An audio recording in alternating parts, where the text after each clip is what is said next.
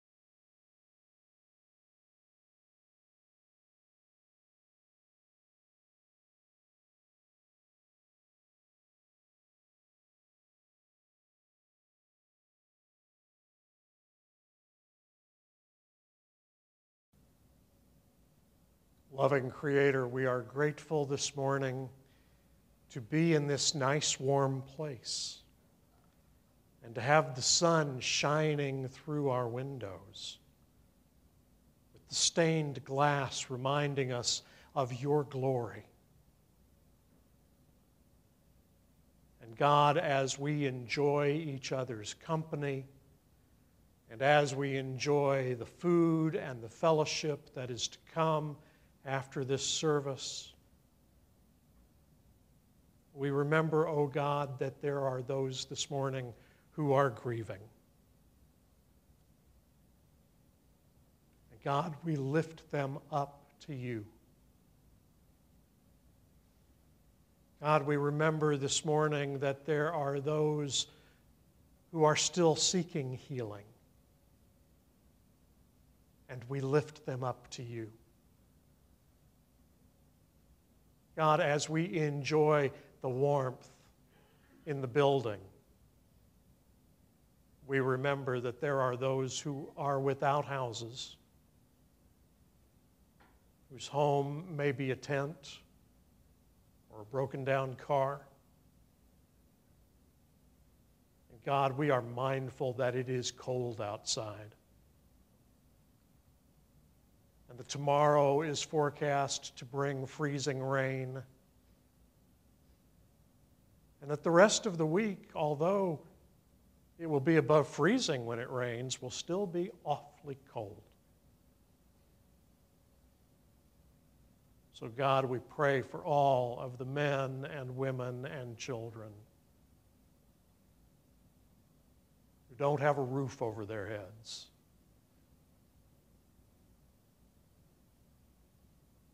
God, we are grateful for stories of healing. We are grateful for stories of hope. We are grateful, O God, for the witness, the work, the teaching, the life and the death and the resurrection of your Son Jesus, which is the greatest blessing to us. Loving Creator, we seek to follow Jesus. Give us the courage, the fortitude to act on what we hear from his teaching. Help us, O God, to be loving and kind. Help us to care for those in need. Help us to care not only for each other here in this place, but for all those we encounter out there in the world. Oh God, as the body of Christ, we inherit his mission to bring good news to the poor and sight to the blind. So help us as we attempt to minister to our neighbors, near and far, to be firm in our resolve, to do as Jesus would have us do. Oh God, let us not forget how he taught us to pray, saying, "Our Father, who art in heaven, hallowed be thy name. Thy kingdom come, thy will be done on earth as it is in heaven. Give us this day our daily bread, and forgive us our trespasses, as we forgive those who trespass against us. And lead us not into temptation, but deliver us from evil. For thine is the kingdom, and the power, and the glory forever. Amen." Our next hymn this morning from the Little Black Book, number 2237, "As a Fire is Meant for Burning." If you're comfortable doing so, please stand and let's all sing.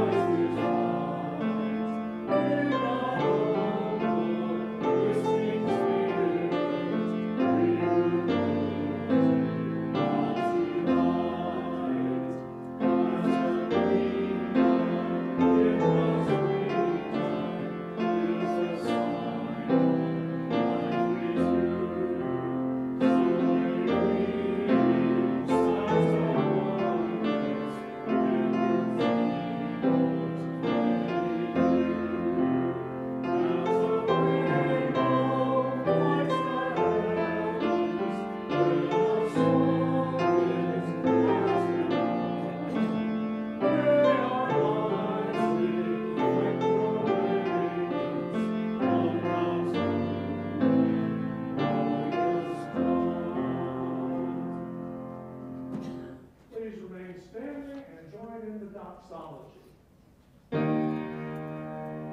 Praise God from whom all blessings flow. Praise God, all creatures here below.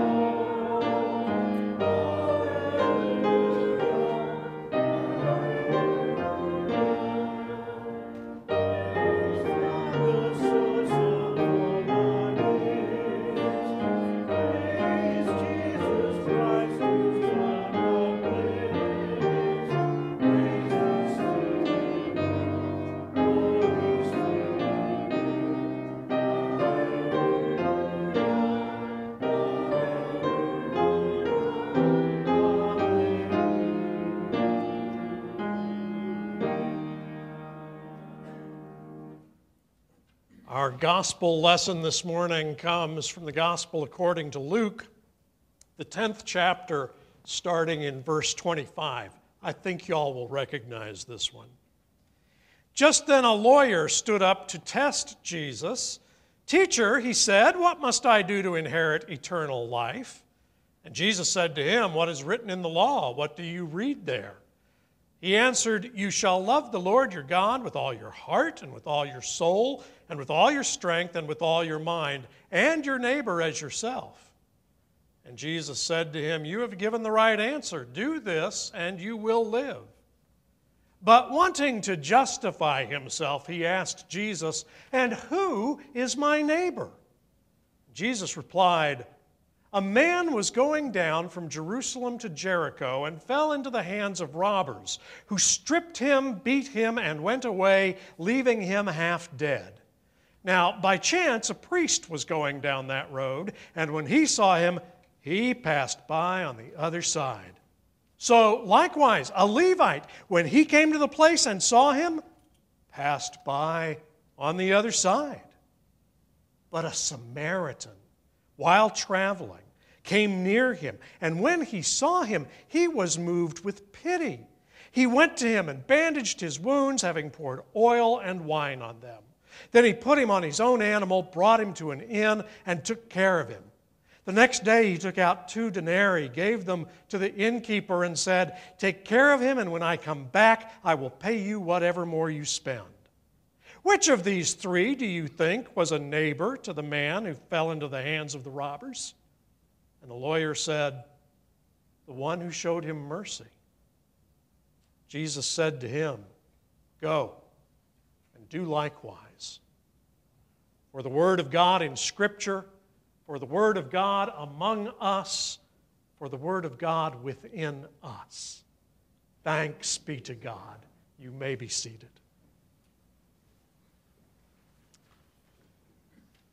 In all the years I've been a pastor, I've always made sure to mark the worldwide celebration of the Week of Prayer for Christian Unity with a sermon drawing on the materials published by the World Council of Churches and the Vatican. Ecumenism, the Christian movement to promote cooperation among all those who follow Jesus, while celebrating the diversity of the expressions of our discipleship, came to me from the accidents of where I lived and who I loved, but it has also become a foundational part of my theology, much studied and prayed about. You have heard, but I will reiterate, that I grew up Southern Baptist, of staunch Southern Baptist forebears. But my ecumenical journey began when we moved to England. And at age 5, my formal education took place in Church of England schools until I was nearly 9, meaning that once a week I attended chapel at school, utilizing a litany from the Book of Common Prayer, from which Methodist liturgy is also drawn. Upon our return to the U.S., my school friends and neighbors included Catholics, Lutherans, even the son of a minister in what was then known as the Reorganized Church of Jesus Christ of Latter-day Saints, now known as the Community of Christ. The spiritual mentors of my college days were a Jesuit priest and one of the first women ordained in the Episcopal Church in this country. And of course, I married a Catholic girl.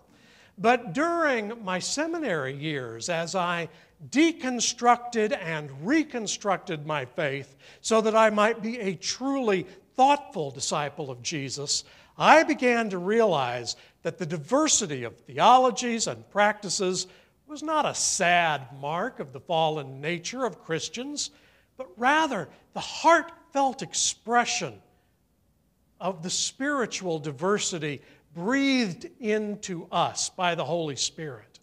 I began to work with ecumenical and cross-denominational organizations to explore and celebrate that diversity, to work towards unity, but not uniformity.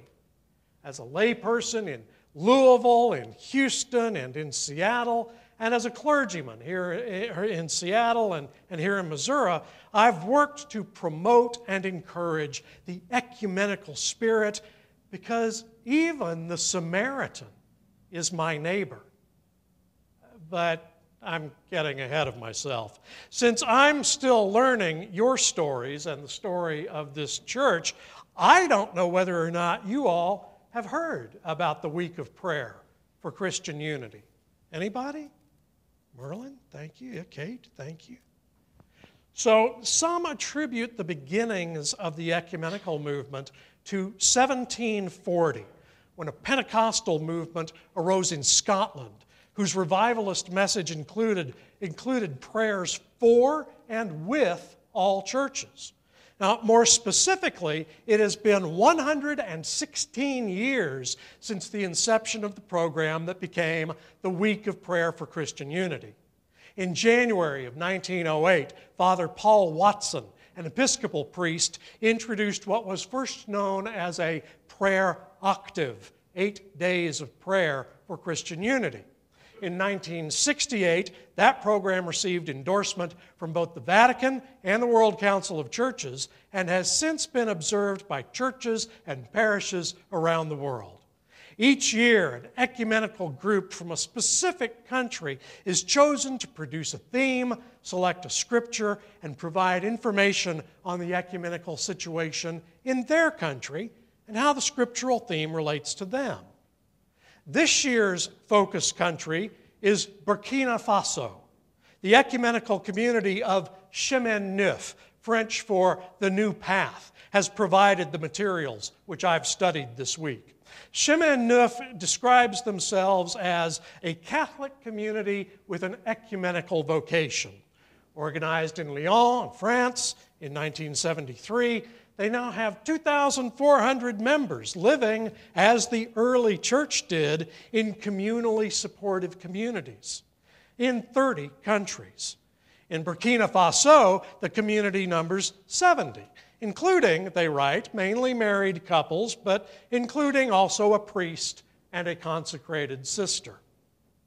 Now, if you are like me, you are probably wondering where in the world is Burkina Faso? Anybody? Yeah. Some know, but I had to look it up. It's a smallish West African country, roughly the size of Colorado, and similarly made up of mountainous country and high plateau. If you think of the Great Bulge of West Africa, right?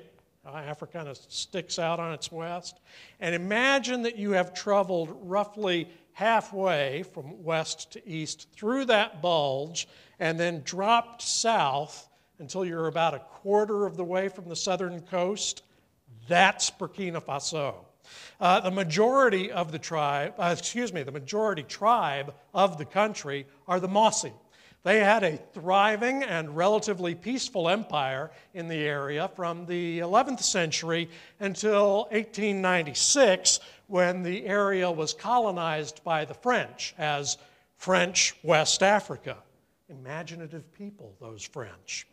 As has been so often the case when Europeans carve up their former colonies, without the country of what was then called Upper Volta was established in 1958 without much regard for tribal boundaries or alliances or religious adherence. Upper Volta was renamed Burkina Faso, the land of honest men, in 1984.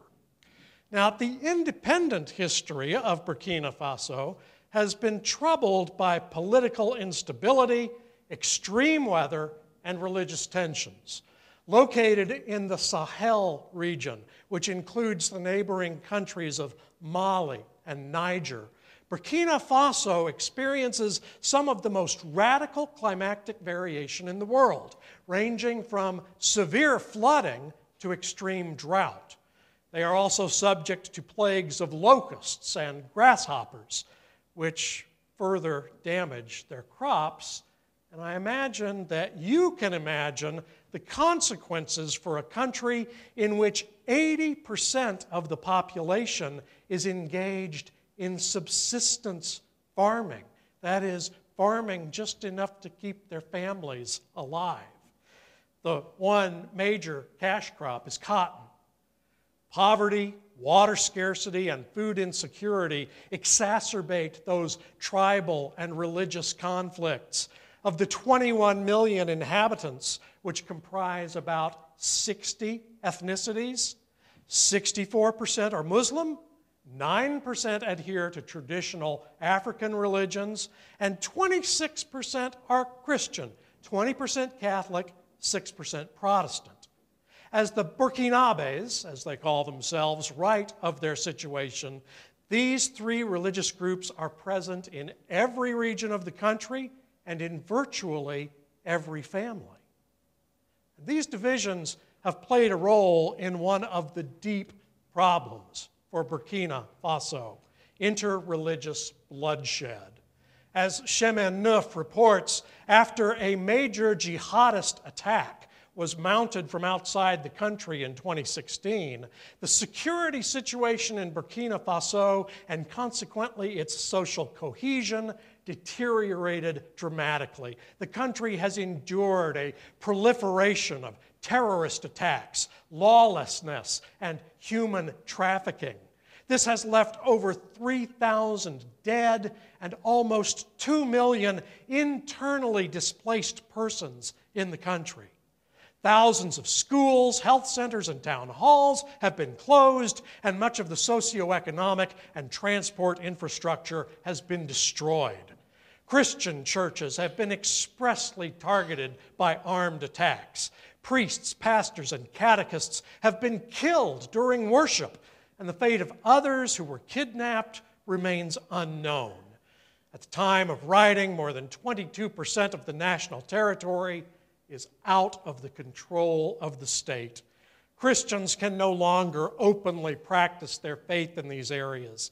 Because of terrorism, the majority of Christian churches in the north, east, and northwest of the country have been closed.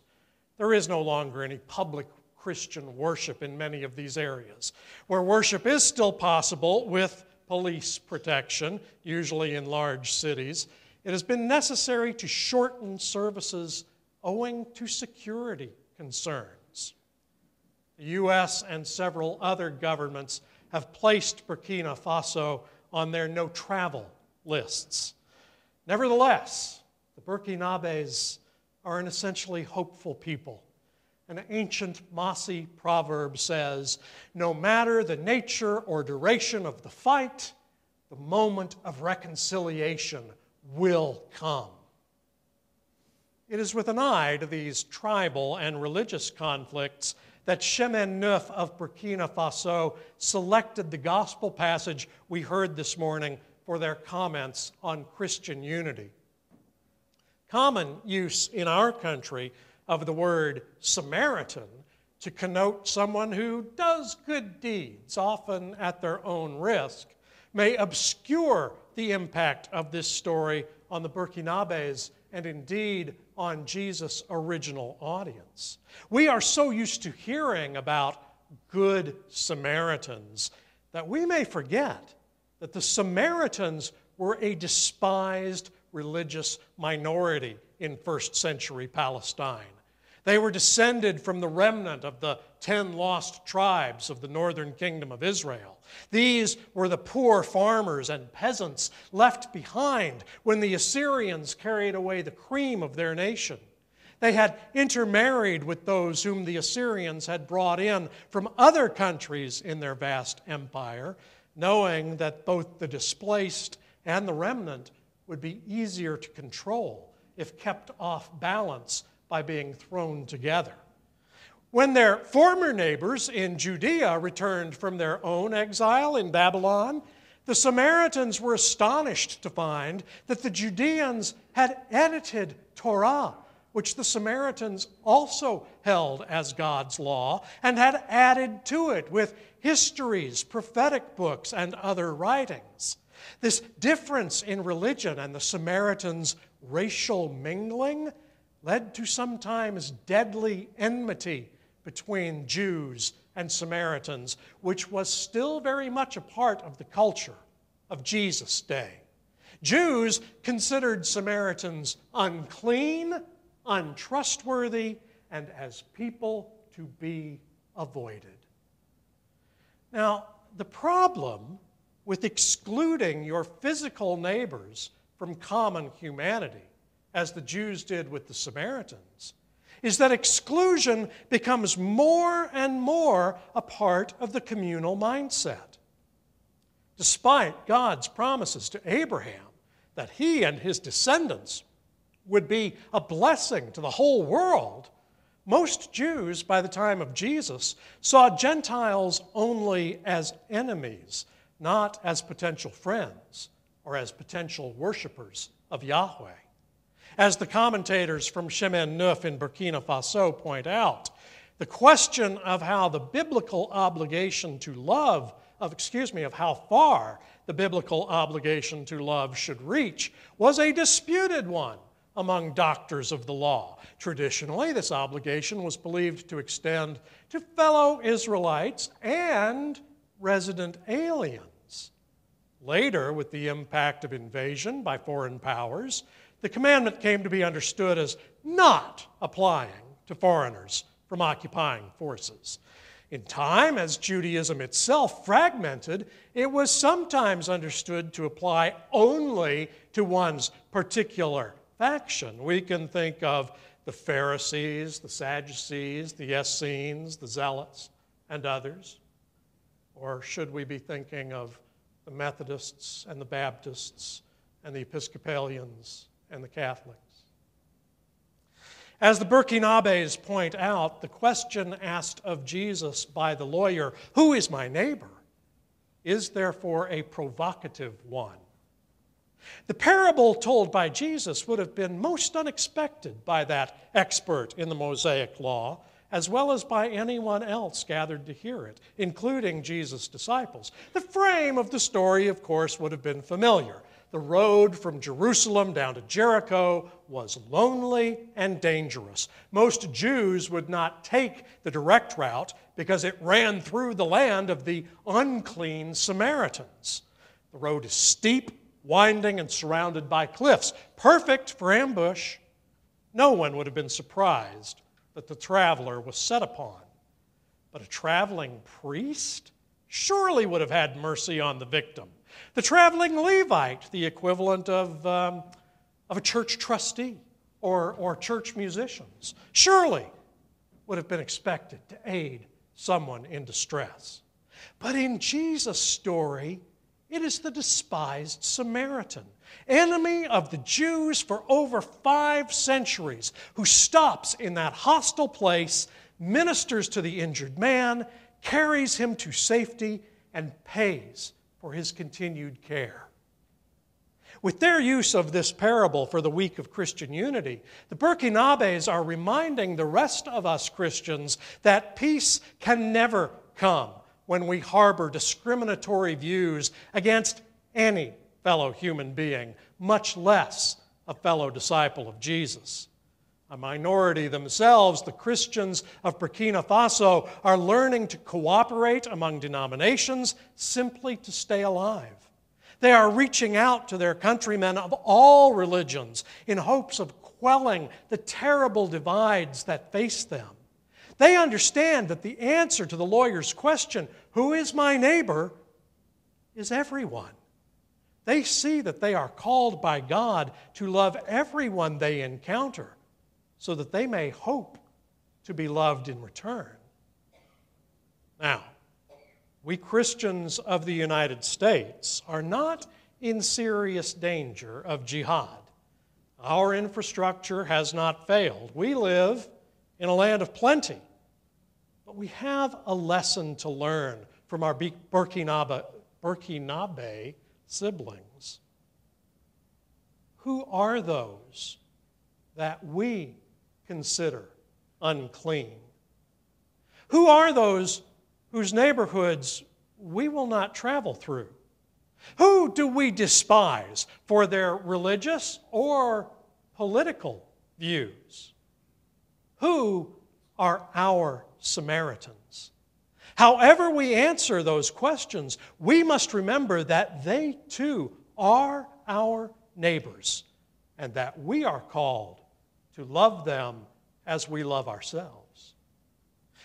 It can be so easy to fall into the trap of creating modern Samaritans. We may bear someone no conscious ill will. We may simply say that we're not comfortable around them for some reason.